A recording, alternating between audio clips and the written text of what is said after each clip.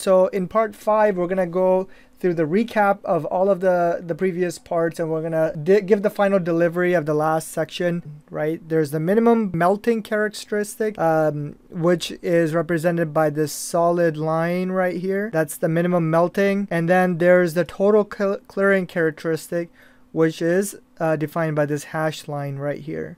So the more the current, the less the time that the cable can withstand. That's the I²T curve. So the difference here is that full load amps is dependent on load, and cable ampacity is dependent on the cable's current carrying capacity. So here's our cable damage curve, right? And so you can see that the breaker is at the left of this curve, right? And it'll operate before we get to this region. If this curve was to the left or below the overlapping curve, then we may have higher chances of nuisance tripping.